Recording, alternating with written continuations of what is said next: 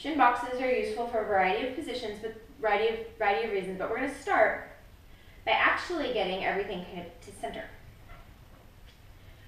So get the sense that you're holding lightly something between your legs. And I want you to find that your feet are connecting with the ground.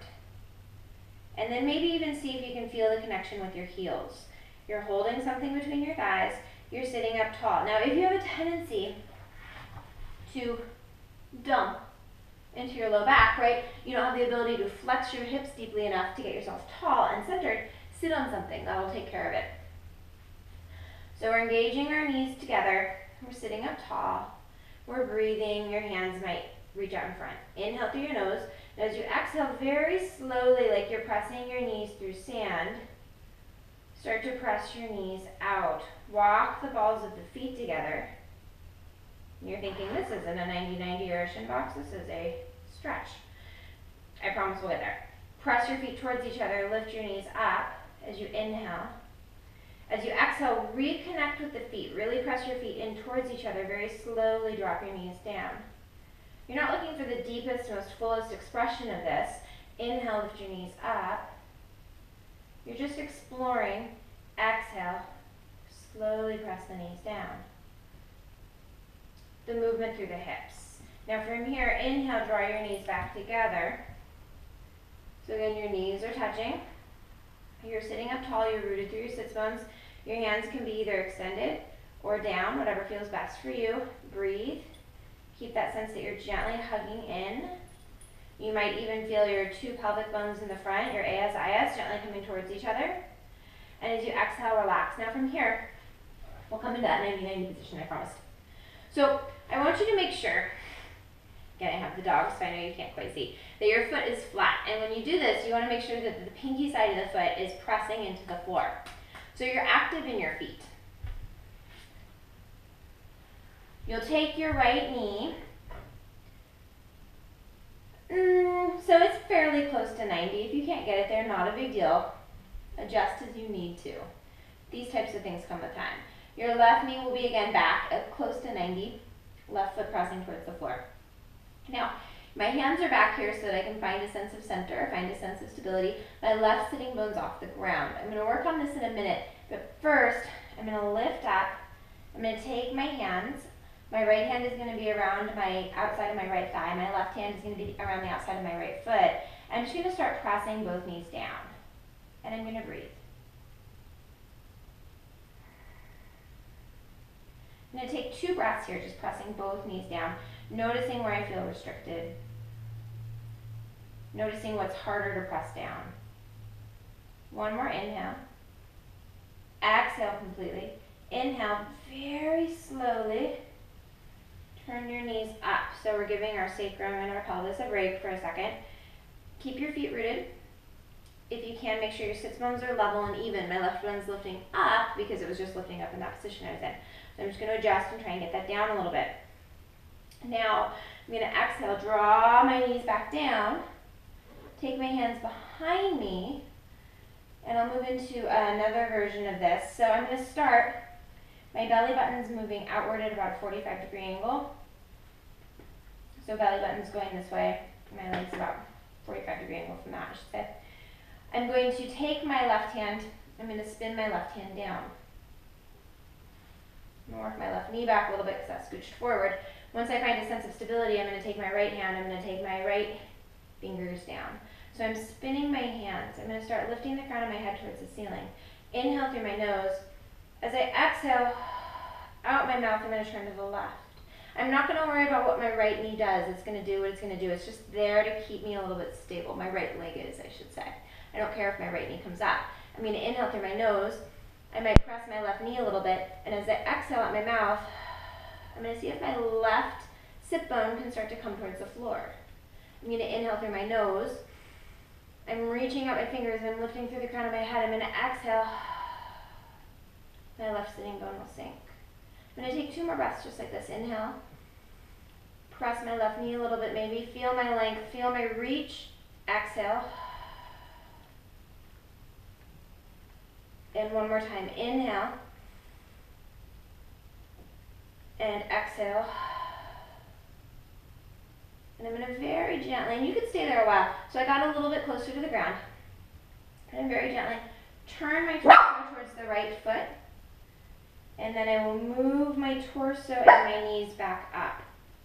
So I'm back into this centered position. I'm rooted through my feet. I'm going to take my feet back together. I'm going to feel my sits bones. So now they feel a little more even. I'm going to hang out here and breathe. I'm going to make sure I'm squeezing my knees in towards each other. Taking one more inhale here. As I exhale, I'm going to separate my feet. Inhale tall. Exhale, I'm going to let my knees drop to the left this time. And same thing, I'm working myself so that the edge of my right foot is pressing into the mat, and then my big toe is pressing into the mat. So you'll notice this is a little different setup than the same setup we did on the first side, but it's just a little bit different than the second version of the stretch, right? Because I'm going to square myself kind of close to belly button's a little bit more forward than it is in the second version of the stretch. I'm going to start pressing both knees down. I'm going to take my right hand right around my right foot, or right around my left foot, and my left hand right around my left knee. I'm going to inhale through my nose. As I exhale, I'm going to start generating force downward with my knees. I'm going to stay with this breathing pattern, observing where it's difficult for me to push, and trying to get the sense that both knees are equally pressing, and my left one's about to start shaking. Good. Now as I inhale, I'm with control. I'm going to slowly turn my knees back to center. Sitting up here, and again I'm just going to observe what I notice in my sits bones. Again, they're feeling fairly level. I'm not as tight on the side, so that sort of makes sense. I'm rooting my feet, inhale through my nose. Exhale, my knees drop slowly again. This time the setup is a little different, so I'm still at 90-90. I'm still got these flexed feet, but my belly button is headed more kind of between my legs. I'm going to feel, it's okay if my left knee comes up here, I don't care about that. This left leg is passive. This is more about the right leg. I'm going to gently take my right arm forward. I'm going to spin the heel of the palm so that it's up towards the ceiling, my fingers towards the floor. Same with my left arm. I'm going to lift the crown of my head up. I'm going to reach the heels of my palms forward. I'm going to inhale through my nose. As I exhale out my mouth, I start turning to the right. And then as I inhale through my nose, I press that right knee down. And as I exhale, I see if I can sink that right sit bone towards the floor. Inhale through my nose. Press the right knee. Exhale. I'm going to take 3 more breaths here. Inhale. Exhale. I'm still reaching. This is hard work. Inhale, press. Exhale. Last time. Inhale. Exhale. Undo myself carefully. I'm going to bring my knees back to center. I'm going to find my sitting bones. I'm going to use my hands to wrap myself around. See if I can find myself a little forward of my sits bones. Rock back and forth for a second.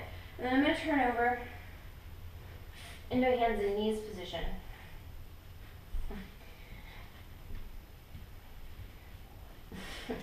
Ideally with enough space so that I can sit back in a child's pose. And I'm going to rest my head back. I'm going to sit back, rest my head back.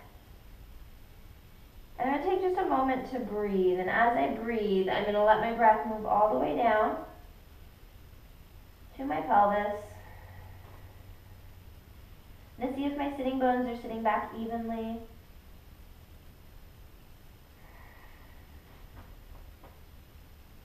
I'm going to use my breath to allow my ribs to drop towards my feet.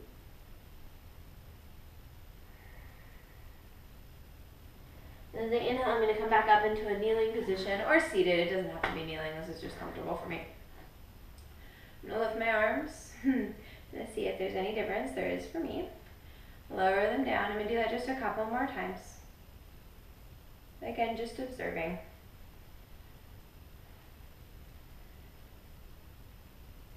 Thank thank you so much for joining me. I hope that was useful. Again, you might not use all of it, or you might use part of it. Play with it, see what works.